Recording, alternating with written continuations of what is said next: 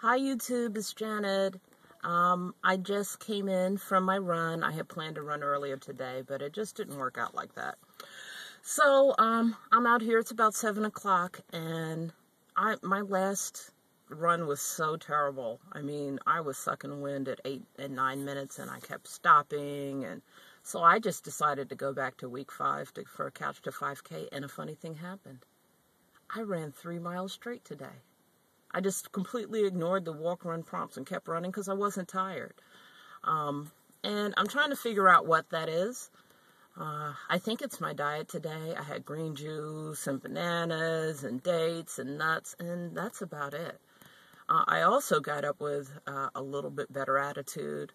Had such bad PMS, and I decided to get up this morning and not make excuses to be a witch with a B, and just to be grateful for what I have.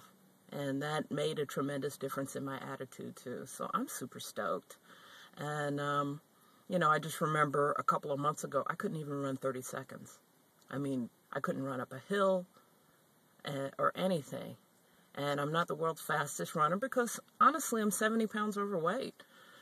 So, I'm super proud of myself, and I think as I lose weight and get more practice, I'll get faster. But, I don't see anyone out here who's my weight out here running.